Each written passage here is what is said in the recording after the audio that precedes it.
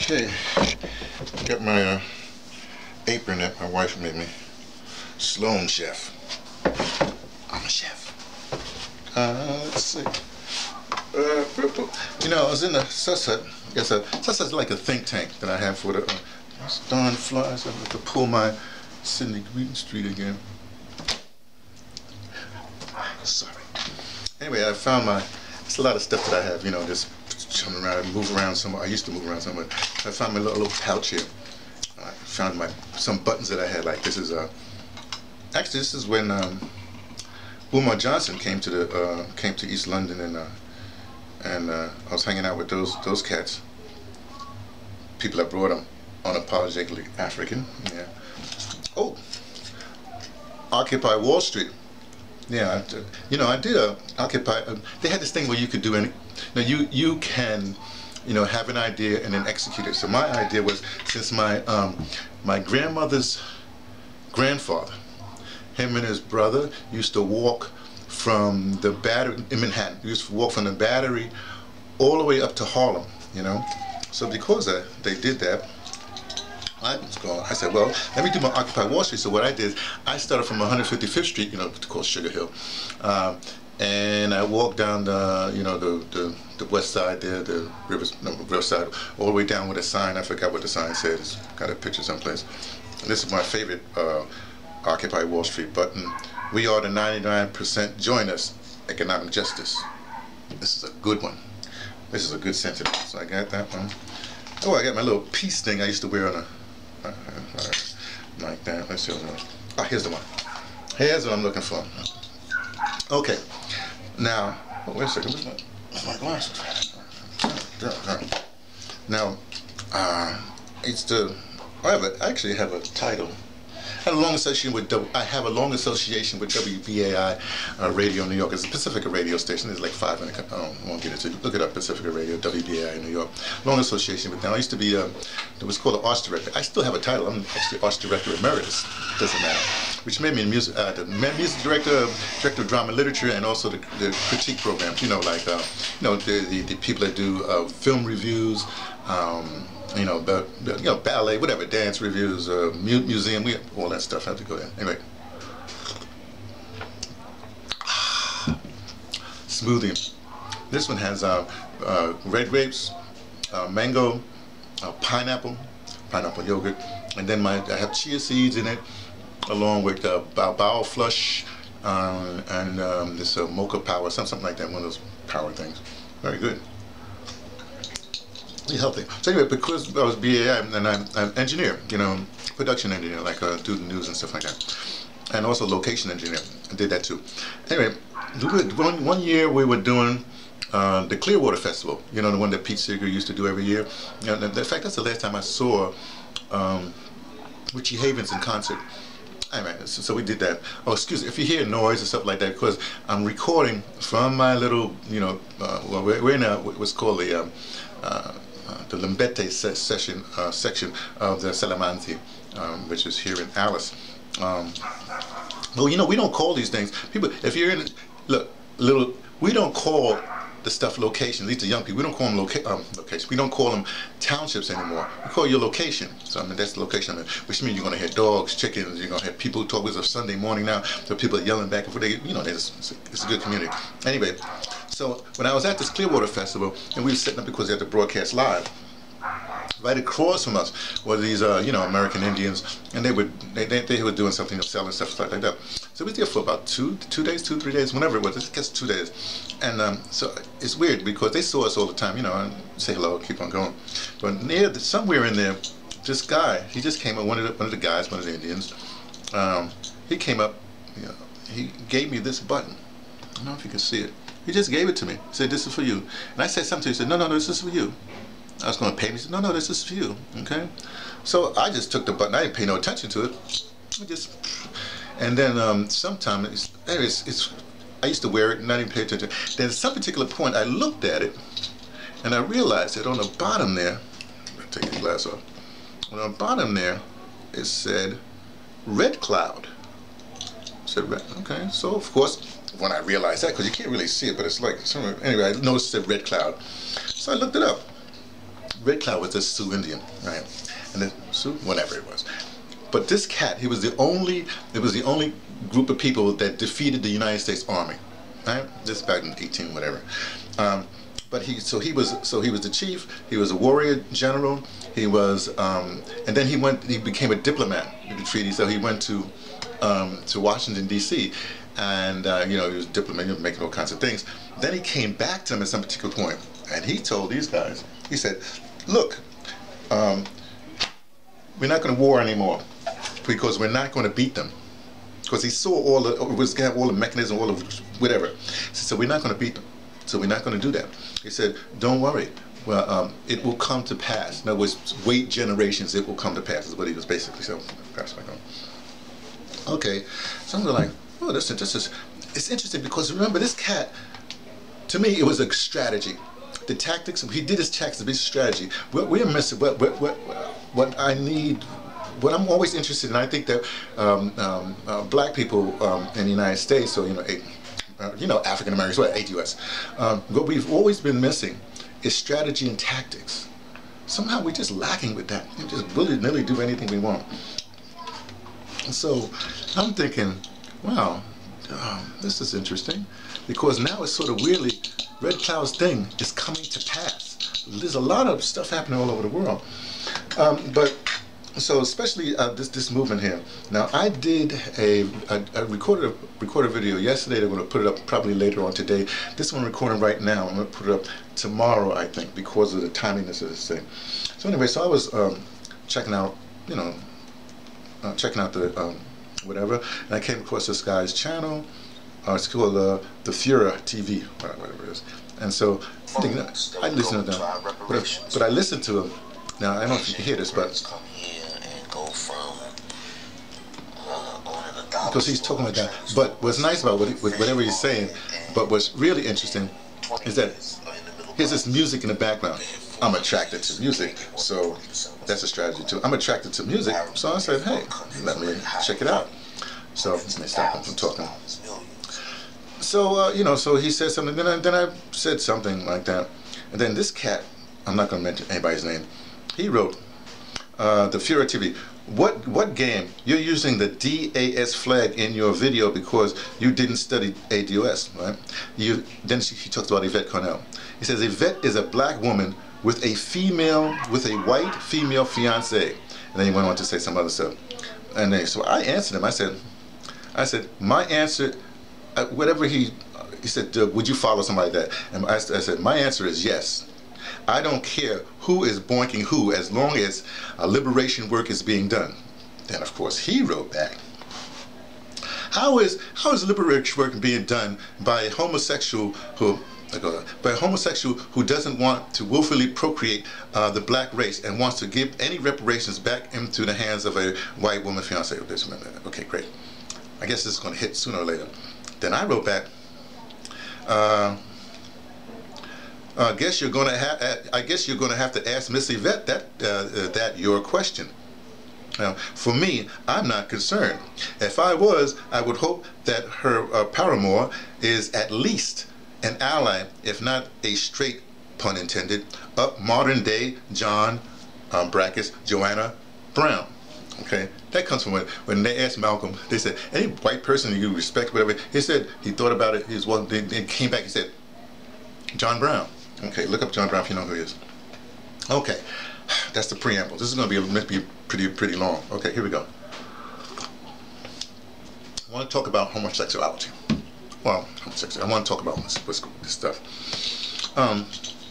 My first encounter, or understanding that, during the Patterson Project, we had, the Patterson Project is in the South Bronx, Mount Haven section of the Bronx, the South Bronx, and what happens in the Patterson projects was we had 6-story buildings and 13-story buildings. We were in a 6-story building, but each building had their little crew of people, and then you might hook up with the next building. So you had a whole crew of people. So if you want to say play a game, you might have competition against another building, building. And so for instance, one of the popular games was Johnny on the Pony. I love Johnny on the Pony. where it's like you have maybe 6 people, 5 people, maybe about 5 people and one whatever, and you would sort of link, holding each other like you know, you hold around the waist, but you know, you tuck your head so it won't hurt. And then the other building, they would come and jump on your back because you're trying to break this chain. Okay, you're trying to break this chain. Okay, so it's a brutal game because you know, Henry Dumas has this thing when he did, do you know, when the Green Stone, his novel, unfinished novel, well, Eugene B. Redmond finished it up or whatever he did, but he says, the games we play prepare us for, you know, life. Basically, that's what Henry was saying in the thing. Okay. In our group, in every group, there's all kinds of people, crazy people, crippled people, whatever. And we had one guy, homosexual. I mean, you knew at 9 years old that he was Eugene, who became Eugenia. You just knew.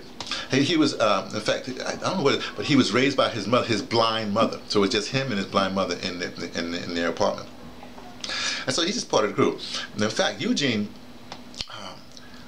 I smoked cigarettes from the time I was 9 years old to 22. I gave it for my 22nd birthday. Great thing. Won't get into all that right now. But my first cigarette, me and Eugene were up in France Eagle Park, up on the concourse. And we just started smoking cigarettes, right? And I fell out the tree. So, no, anyway, dizzy, fell out the tree. Anyway, so Eugene was also in my class. We went to the PS31, William Lord Garrison School, which no longer exists. Anyway, it was like a castle, you know.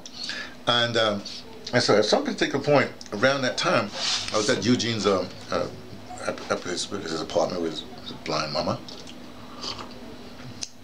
We're in a room on what we were doing.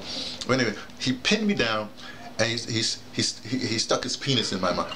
I'm like, I'm going, you know, Eugene was strong, big. I'm a slight little kid, you know. But you know what I'm saying, we fought him off, whatever it is. And just say, you know, I'm not into that. Not into that. Just with kids, you know what I mean. So I'm going like, nah, whatever. So Eugene. So I never had any problems with Eugene after that. Okay. Okay. So basically, I'm saying, well, so that's what happened. They'll keep on going. So this is like in late 50s. So then the next thing that I realized, next conscious thing about homosexuality, if you will, as part of the New York City Mission Society Cadet Corps. Right, and our unit, Mount Haven section, was it was St. Anne's, what's that? Whatever it was. Anyway, so that's where our unit was, because the Cadet Corps had units all over the city. You know, Lower East Side, all of the rough areas, Harlem, You know, even when we had you know, where the 5 percenters created down in Manhattan. Well, we were in that kind of area. Anyway. I would never forget, this is my first thing. There's this guy, I'm not going to name his name, but our unit, our commander, you know, you had these company A, B, C, you know, with I was the younger, maybe it's about 10. So anyway, I was in one of the units, and something happened, you know, because you come in, you have a formation, you have these workshops like you might do, like Boy Scouts, you know, you do night making, and then you come back for formation again. And when we came back for formation at the end, he said, I want to tell you something. Because it was somebody called somebody a faggot or something like that. And back then, it doesn't matter. And he says, you cannot call anybody a faggot unless you're doing it to him, which makes you a faggot. Hey, that makes sense. Okay, that's the next thing. Now, I won't say anything. No, I have to say this. Later on, at another particular point, we had Mr. Dixon was in charge of the Warriors Drum and Bugle Corps. One of the Warriors, you ever see the Brewster's Millions, you know, the Richard Pryor film? Well, they're the ones. They're the marching band on a baseball field before it starts. It's the Warriors. Great. Anyway, so he was the quartermaster, and you know, he was down in the quartermaster, and he heard some noise, whatever have you, and it ends up that guy that was saying he was boinking the guy that said, well, I'll name Burgie's name. He was boinking Burgie, Wilbur Burgie. Wilbur Burgie is the brother of Irving Burgie, who was a very famous calypso singer from the island. Anyway, so what happened is Burgie fired, you know, Mr. Dixon. That's going to come into play later. Okay, so that's my next understanding. Let's say understanding. I didn't witness that, but we knew something was going on. Okay, because you knew that Burgee was, but it didn't affect, you know, the thing. Okay, the next thing, and then then oh yeah. Then I went into theater, and then I was 17, you know. You ever see the movie Fame? You know, Leroy, the guy who comes from the ghetto, you know, he's wearing sweatpants, whatever, he wouldn't cooperate. Well, like, that was me. You know, I was the only one in Negro Ensemble Company, the intermediate class, that actually came from the, you know, the ghetto, you know, past the project. And so, all this stuff like, you know, gotta wear tights. I wouldn't wear tights, I wear sweatpants, you know. I'm a dude, you know. Well, even when we had the karate, we had all kinds of classes, karate class, all kinds of things. So I'm not into that. So, and I think what happens, especially with dances, because you're using certain muscles, and it's also an expression. You know, when you do theater, you open up to whatever have you. So it's interesting because of the way they walk and whatever have you. You know, it's like if you're a bodybuilder, you have a certain physique. If you're a runner, if you have a rower, you have a swimmer, all kinds of things. Okay, I'm sorry, I'll get to my point. Okay. Then I went into the Air Force and had problems. And then the next time, when I was in the Air Force, that's when stuff really started happening in the so-called gay community. Now, one of the things that happened, we had the Stonewall thing. That's where the transvestites, you know, everybody says they were gay men. No, it's transvestites, black and Latino transvestites. That's where the cops used to beat on them, and so they wouldn't take it anymore, and they started fighting back. And that's when they had the whole Stonewall riots down in the village. Okay, so the next thing, let me keep on trying to go in chronological order. The Cadet Corps, when I left in 1970, when I came back finally, so what the Cadet Corps was sort of our fraternity here's the story. The FBI, because we were because we basically had this paramilitary training, and we were disciplined, you know what I mean, and was like built in a military way. So when I came to the Air Force, it was like child's play to me. I was like, this is nothing, you know. So the FBI came to Will, and basically they said, you gotta stop this program, because, and then I guess they used all this other stuff, you know, they whatever proclivities are and stuff like that, and he just capitulated, you know. So the Cadet Corps basically, for all practical purpose, wasn't the same Cadet Corps that I was raised in, that formed me from the time I was 9 years old to basically 19. Okay, I'm gonna get to it.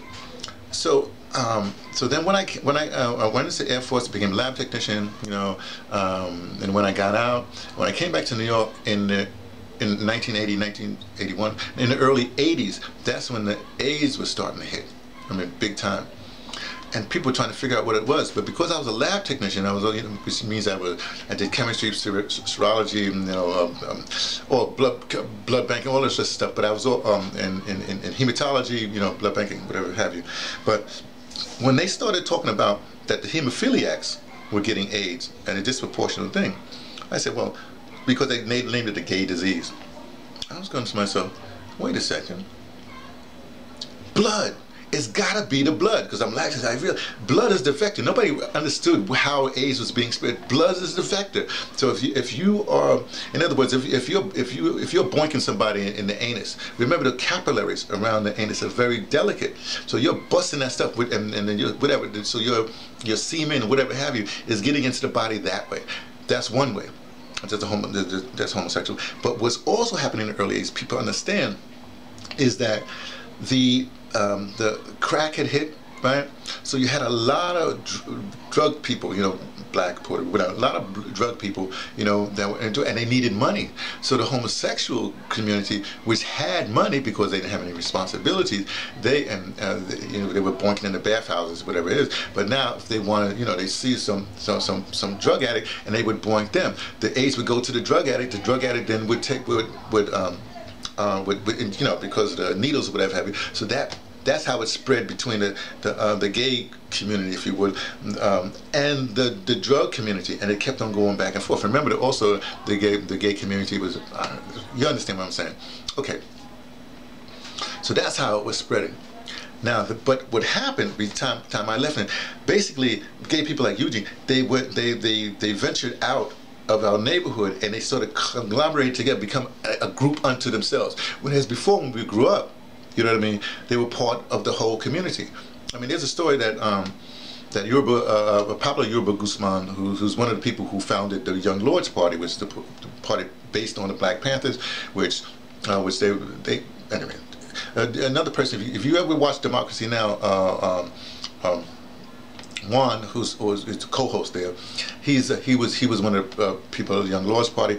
Also, Felipe Luciano, and that's it. Oh, stupid. The guy on Fox, you know, whatever, the guy on Fox, right? What's he calling himself these days? I'm sorry, I'm sorry, but you know, the Latino guy on Fox for a long time, the one with the opening, what do you call that? Who's that guy? The gangsters? What do you call it? The what's this? Damn, I'm losing everything now. The Al Capone, the chestnut, nothing in it, like that. He was the lawyer at the very end for the Young Lords Party. Okay, how people change. So people change all the time. There's that fly. Watch me get up. Anyway, so Pablo, who was in the Murals Project, which is like the next project up from the Patterson Project, they had the same situation. He tells the story one time because the same thing happened to us. Somebody called this guy a faggot, and the guy, the faggot, said, "I might be a faggot, but I can kick your ass." And that's the same thing happened with Eugene. Somebody was messing with Eugene. He said, "I call him a faggot. I'll kick your ass." So you see, so this is like a weird, not weird, but but they were part of our group. So I think when people in the 80s, when they got the, they were celebrating that they were there, and they went hog wild or whatever have you. That's how the gay community came together like that. Okay, now. The reason you have this situation in Hollywood and a bunch of other places, because when I came back to New York, it became like, this theater was like a lot of gay folks, and they were hiring themselves or whatever have you. They would it was the cronyism, you know? And so I just left that scene. I went to radio, you know, because I learned radio, whatever. I went to radio. Love that smoothie. Okay. It's gonna be a long one, sorry. Now, so when you have this, what's happening in Hollywood, a lot of other places, like Atlanta, whatever have you, they you know, it becomes a situation where for the, I don't want to say the racist white supremacists, but the people in charge, right, they see they can take advantage of these folks. And, you know, if you do for me, whatever have you, say hiring each other, you know. And so that's how these networks, and they become more powerful, more powerful. Same thing with I won't say, let me leave the church out of this. But the same thing happened in the theater, and then went to the theater, to Hollywood. Atlanta right now, it's like, and did they tell me? I don't know, you know. Anyway, so you have this, you know, I think that the women in Atlanta, they're like freaking out because there's no men, and the men are doing what they do, it's like a mess, you know. So the whole fabric of black, the men are in jail, so the so-called real men, or men, you know, they're taken out of the community, and this whole thing started, the breaking up the family actually started with that idiot, Daniel Patrick Moynihan, right? He's an immigrant, but when he came to do his when he did his dissertation, he did his examining the black family, and when he came to the Kennedy administration, whatever administration he was in, he basically put forth this paper, and that's when they started to say, oh, the welfare program, the men can't be around, That's what started to break up the family. You know, let me tell you something. I dislike Daniel Patrick Moynihan. Another video, I'll tell you something about that. Okay, boom. So now we come to ADOS movement. And if somebody's accusing Yvette of whatever, and that she can't, because her bona fides is going to be challenged. If this is true, I don't know. He could just be bummed, but if it's true, it'll come out sooner or later, you know. But here's the thing, like I said, well, here's the thing. Because of my orientation, my view remember, I'm in theater, so I mean, I used to, a Negro Ensemble Company, I used to sit over the top of them and watch these like, you know, these dancers or whatever running around like, I was fascinated. You know, I'm 17 years old, you know, 18 years old, I'm fascinated. This is fascinating, because I had never seen a whole group of people acting like Eugene, you know what I mean? Because we had one in our group like that. And so anyway, so my orientation, I'm cool. I'm cool with that. In fact, my favorite, my dance club, my church was a shelter. The shelter came from, you know, Larry Levan and the garage kind of thing. Timmy Redford studied under Larry Levan. So the shelter opened up, and this was like a club, which basically is black gay men, right? But they had a membership, but anybody could come in, but it's basically their haven, you know what I mean? And it was an incredible club, unbelievable. It still goes to these shelters, exist today. But it was amazing because, you know, you can come in all kinds of dress and undress, but it's all total respect. And they had good bouncers. Anything happened, even on the floor. Like, say for instance, I have like 6 different dance partners. One of my main dance partner was Darcy. So Darcy always had the same top, which was like a black thing, like a bikini top, not bikini top, a broad top, right? She always wore a broad top, like the sort of midriff without like that. And Darcy is quite good looking, right? She's from Chicago. We used to have these fights. She said, "Oh, House was born in Chicago." "Oh yeah, sure." I'm gonna say, "Yeah, but you know, let's not forget." And then we go back and forth whether Chicago was House or New York was House. You know, I always gave it up to her because, you know, I had to, you know, the warehouse, blah blah blah. So if somebody's dancing, when they come up on her and she doesn't want to deal with them, she would just look at them, and they'd have to back off. That's the rules of the club. But anybody can come in as long as you respected the space and you respected. It wasn't like a club where you come to rap and you're looking for people. In fact, there was no alcohol. This was dancers. These were professional, like Broadway dancers and stuff like that. This is where they come. I think at one particular, people like, say, Madonna's bodyguards at the time, after they drop off at 5 o'clock or whatever it is, they would all come to the club. Yeah, it was an amazing time. People who know the shelter, you understand what I'm saying. It's like I did a radio thing on the shelter. It was an amazing thing. I guess it exists someplace else. Not now. Gotta find it. Me and Darcine did it. Okay. Strategy and tactics. Here's the way I look at this. Remember I said Sloan chef. Sloan, we're in Africa. Let me say something to you right now. When you come to Africa, they first say, "Oh, welcome home," blah, blah, blah. If you're just being to welcome home, everybody's brand new. And then they say, "Well, let me give you an African name." And I always was fascinated by that. So African name, well, I'm just starting with this. My last name is Sloan. Sloan, the Anglo root meaning of Sloan is warrior. Okay, so I'm a warrior chef. So I said, well, if you're going to rename me, you don't have to rename me. Whatever in your language means warrior, that's my name. You don't give me like a name like Tulani or, you know, or Buddha, whatever they're going to give you, like that. But actually the translation, in like the language is sort of mangled here. So like some words, like with like Osa and Venda, you know, or Sutu, you know, from Sutu people. I think this is more like a Sutu Osa thing. But my actual name down here would be Likhote. Likhote. Likroti. That's what that is right there. See, they're learning about the set. So my mentality, even from a young person, was of a, I won't say warrior, but like I think in terms of, I mean, like I'm a child of Ogun. You know, we're a warrior. You know, that's what it is. And plus, I'm like a metal tiger in the Chinese system, loner animal. You know, but you know, whatever it is. So I sometimes think in terms of those kind of strategy and tactics. So for me, especially in a movement in war, everybody takes fight. But it's just that, you know, what I was trying to explain people to understand is that, so for me, I might be in a unit, say, with men, well, I'm a medic, so I would be a medic. But I mean, I might be in a unit, say I was just a regular warrior. I would be in one unit. So if you, instead of shunning, say, the gay community, you say, you have your place in our movement. We need you to do this, this, and this. You know what I mean? You go in and give us information on that, or you know, y'all can be together as long as you're fighting this system. You know, you can join the same thing. Women, whatever it is. Some people will be together, men and women. Some women will just be with women. Some will be just men. But you don't have to. Like I said, let me go back. Like with the Pan-Africanists, I don't know what their problem. You have a thing to fight. We're all fighting this system. We're not fighting each other. We're all fighting the system at the same time. And so that is, I think, what the situation is. We need our strategy and tactics. We need everybody on board, right? When I say everybody, I'm not talking about our allies. They cannot be in front of us. Our allies got to follow our orders, or do things in their way that won't I say orders, but that won't detract from the main force, the tip of the spear, if you will. You know, let me show you. Let me just give you one thing.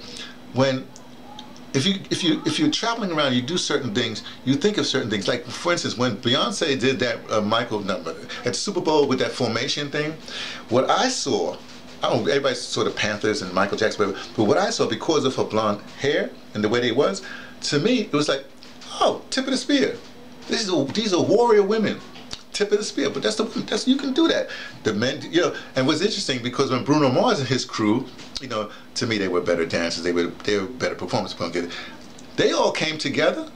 Bruno Mars was coming this way, she was coming that, and they came together. Then the ally white boy, you know, he joined. You understand what I'm getting? It's amazing to me.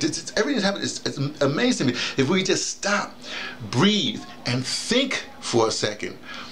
We don't want to fight each other, and don't worry about those naysayers, those, you know, the people that they put up in the TVs or whatever have you. There's enough people. There's enough channels. There's enough, you know, all kinds of people. You just have to pick the ones that make sense of it. Now, what I actually do when I'm answering that guy, or anybody on when I'm doing a comment section, I always try to bring it around to, you need to know more. Then go to www.ados101.com. Every posting, that's a strategy. So even if you don't want to be, that's what you can do. And then I tell you, yeah, you can listen to Yvette twice a week, and Antonio once a week. Get the real information, get informed from there. But what we need, we have to trust. I trust Yvette and Antonio.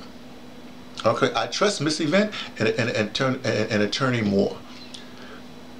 Those, I don't want to say they're my leaders, but I trust them so I can analyze everything. And what they say, because they deal with data, I don't have to deal with personalities. I don't care what their background. They could, hey, if somebody is a murderer, so-called murderer, they go to jail and they come out, you're going to say, oh, I can't follow him because he's a murderer? Huh? You'd rather follow somebody like, I don't know, well, since Jesse's passé, let me pick on Jesse. Jesse Jackson, you know, Boulay, you know, who, huh? This is why people like, who's the other guy, you know, oh man, Al Sharpton, no longer gay people, step aside, and they know they can't jump up, because this movement is so powerful. Anybody that has been doing that civil rights movement, anybody that was part of the civil rights movement, I got that from, I think Alton Maddox put that up, somebody put that up recently, about a year ago. Civil rights movement, those are people that sold us out for pieces of silver. So I don't want to call names. I'm just saying, we don't even have to call people names anymore. Well, you can call people because you want to be entertained. What you do, but our real serious people, you let other people, if somebody's calling in there, like say for instance, if you're going to do the whole, if Tariq Nasheed does the coon train, whatever have you, that's his thing, and maybe a couple other people, fine, but everybody doesn't have to jump and call people names. It doesn't, because somebody might be a coon one day, and then all of a sudden, see the light, you know, or as in The Wire, oh, he recently died too. She's blessed on it. So when the guy says, when he said this, somebody was going to have a conversion, he said he's on the road to Damascus, you know, and that's how the political thing got to change this thing. I know I'm mumbling, but you can understand what I'm saying. Some people, I'm actually told ADOS because you understand what I'm saying. So anyway, so that's my stand on this. And I'm doing some other kinds of things, because I'm here on the motherland, mother concept, whatever you want to say. But I'm firmly with ADOS, going to the conference. So we'll see what it is, and I have ideas about what we should be doing in terms of the diaspora or with Africa. So that's it. Sorry, I really apologize that it took so long.